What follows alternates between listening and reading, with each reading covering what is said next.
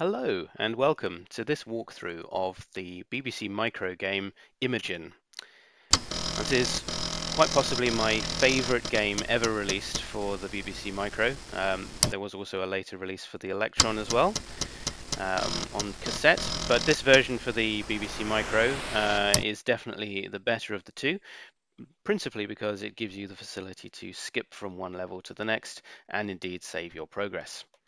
Now, Imogen, what's it all about? Well, you are the wizard, who you can see wandering around at the bottom of the screen here, and he effectively has the ability to transform into either a monkey or a cat. And in either of those two forms, he is able to accomplish different things.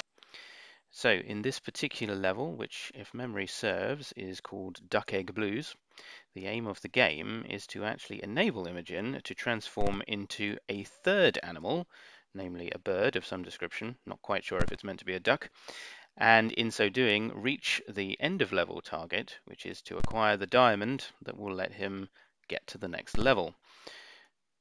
Now, as you can appreciate, in his form as a monkey, he is able to climb ropes, and this is a skill that is specific to the monkey only. However, to use objects, such as the egg here, which he has just picked up, he has to be in the wizard form. Now we'll throw the egg, and, well, not quite enough, so we're going to have to transform again into the monkey.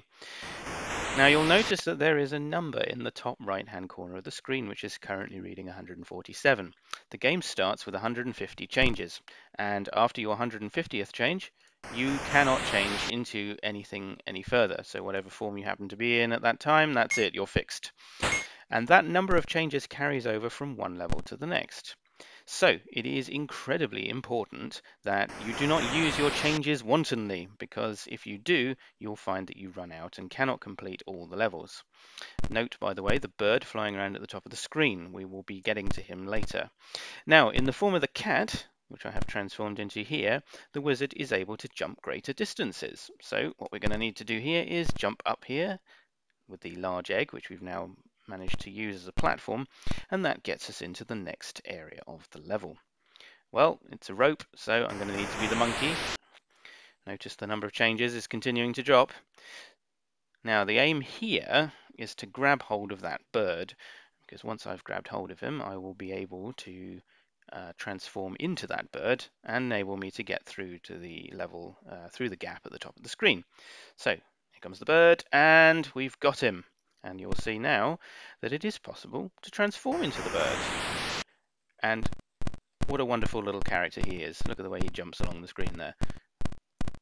It is one of the things to remark upon about this game, and amongst the gameplay, which is, I think, particularly special, is that the animations and the attention to detail in it are really quite magnificent. I mean, even just the little detail of him jumping along the screen there is quite amusing. It's a safe game though, you can't kill yourself, which is obviously a relief. The only real threat is running out of the number of transforms available. Now we've got the diamond, which means that we can transform into the wizard, take the diamond, and transform away. And that grunting sound from our floppy drive indicates we have moved on to the next level. And we will explore this level in the next video.